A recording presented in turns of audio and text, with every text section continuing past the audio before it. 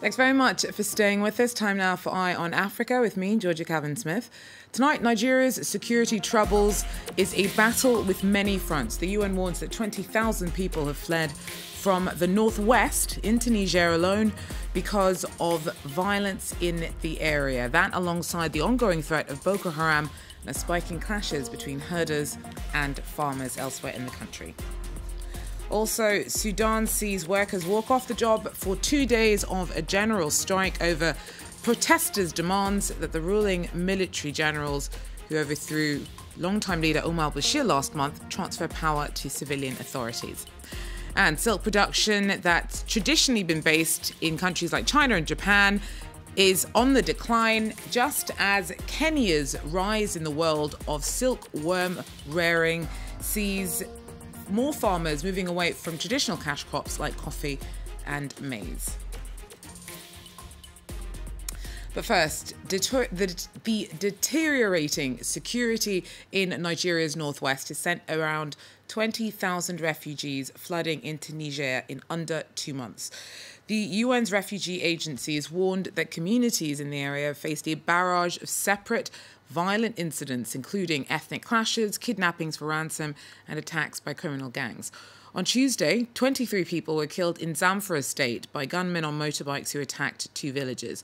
Now, the country's northeast has also been faced with the Boko Haram insurgency for about a decade now, and the UNHCR says that the dangers faced by populations in the different areas are unconnected but equally as serious. The reality is that people who come or who have arrived in Niger speak of extreme violence against civilians, and also the reality that 20,000 are now refugees in Niger. The worry is this adds a new dimension into the ongoing conflict that is already affecting Nigeria. Well, President Muhammadu Buhari is due to be inaugurated for his second term on Wednesday, and he's so far struggled to stay on top of the string of security challenges facing the country. Sam Olukoya joins us now with more. Sam, first of all, can you tell us more about why so many people have fled from Nigeria's northwest? Tell us more about what's happening there. Well, in Nigeria's northwest, especially Zamfara state, we've seen what you can call a breakdown of law and order, where you have a large number of armed men carrying out attacks almost at will, attacking villagers, killing people, not one, not two, sometimes killing as many as 30 people, blocking the highway, kidnapping people. And here again, we're not talking of 1 or 2 persons. Sometimes they take almost 10, 15 vehicles away together with their passengers. So that's the level of lawlessness we have seen in the northwest, to the extent that lives and property are no longer safe. And for this reason, many people are fleeing the area. And how does all that compare with the Boko Haram insurgency, which is based more in the northeast? What state is that in at the moment? Well, here again, we are facing a very serious crisis. I mean, it's 4 years since President Muhammadu Buhari came in. And if you have to look back 4 years, agree that Boko Haram has lost quite some territories. But then Boko Haram remains a very potent threat. Today we have 2 major factions, one aligned to ISIS, and that one has done a very serious job killing soldiers. So many soldiers have been killed. Agreed, we've not seen much of the suicide bombings, but in terms of killings, the killings have still continued. And when we say Boko Haram has lost territory, that doesn't mean that those territories are safe. A large chunk of northeast Nigeria, especially Borno State, is not safe at all. So you don't have people there. So this, again, is yet another serious crisis, security challenge in Nigeria. And with Buhari's government facing so many security challenges all at once, can his government realistically keep on top of all of it? Well, to be honest, I don't see how the government can tackle this because if you look back 4 years when Buhari came in, Boko Haram was just, that was a security challenge. But today we are talking of the Northwest, we are talking of central Nigeria, where you have farmer herders clashes. So we have at least 3 major crises that have stretched the Nigerian military to its limits, that has stretched the Nigerian Air Force to its limits. I can't think of any country as of today that has deployed a large chunk of its troops internally for internal security. So if we are to have a fourth crisis elsewhere in the country, or maybe external threat, I'm not sure the Nigerian army will be in a position to bring in troops to quell such a crisis. So definitely we are facing a very serious crisis. Thank you very much. Samuel Okoye there for us in Abuja. Well, thousands of workers across Sudan joined in a general strike on Tuesday in a bid to heap more pressure on the ruling military council to allow civilian leadership to head up a transitional authority. Since the ousting of President Omar al-Bashir last month, protest leaders have been locked in laborious negotiations with army generals. Flights and public transport took a hit during Tuesday's action, but demonstrators say that it's just a first step.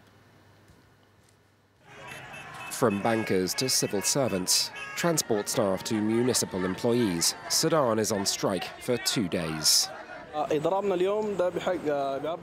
Our strike is so we can express our demands, which is for a Sudanese revolution to hand over power from the ruling military to a civilian government. Sudan's generals ousted Omar al-Bashir 6 weeks ago after 30 years in power, as protesters in the street for months demanded change. Once Bashir went, the umbrella protest movement and generals began sketching out a framework for Sudan's future.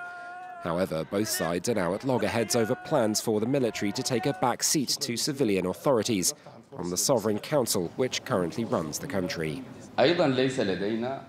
We do not have any weapons except for civilian weapons, and we will follow the steps of civil disobedience and open strike until our demands are fully met.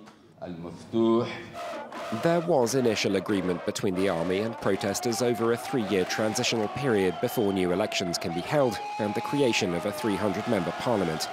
Though for the time being, military authorities have resisted calls not just from protesters but the West too, to hand over power.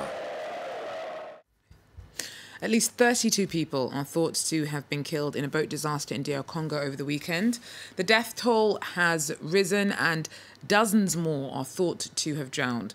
The vessel went down on Lake Mai-Ndombe on Saturday. Local authorities say that the vessel was unfit to transport passengers and that its owner has since been arrested. And South Africa's vice president's finally been sworn in as an MP. The ruling ANC party has said that David Mabuza's swearing in as a lawmaker came a week late because he had to address accusations that he had brought the party into disrepute. Mabuza's been trying to sidestep allegations of being connected to graft accusations that have dogged the ANC's reputation. He denies doing anything wrong, and the ANC now says that the fact that he's been given the go-ahead to take his seat in Parliament means that the Integrity Commission has given him the all-clear.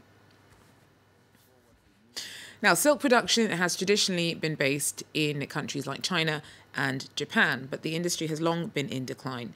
That, though, has been matched by Kenya's rise in the world of rearing silkworms, as climate change sees more farmers moving away from traditional cash crops like coffee and maize. Breeding silkworms for the production of raw silk has existed in China for 5,000 years. It is now becoming more and more popular in Kenya. Farmers are preferring it to traditional cash crops like coffee, maize, sugarcane and cotton.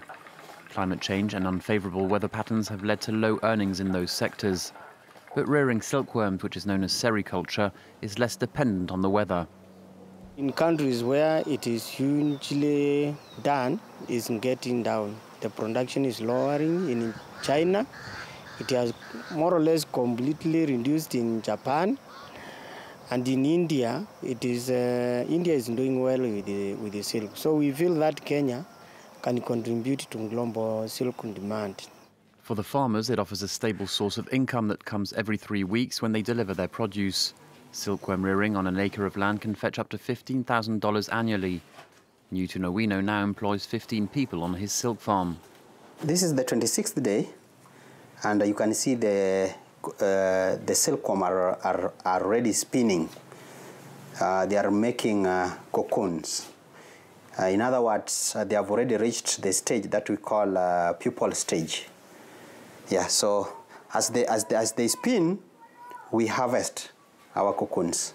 Silk is not only used for textile and fabrics. It's also included in the manufacture of contact lenses, films, soaps, skin products and toothpaste. Last year, the world's largest silk producer, a Chinese firm, announced plans to create a silk processing factory and farm in Kenya. If successful, the venture is expected to create more than 300,000 jobs in the East African country. Well, that's it for Eye on Africa for now. Thanks for joining us, and do so again. Take care.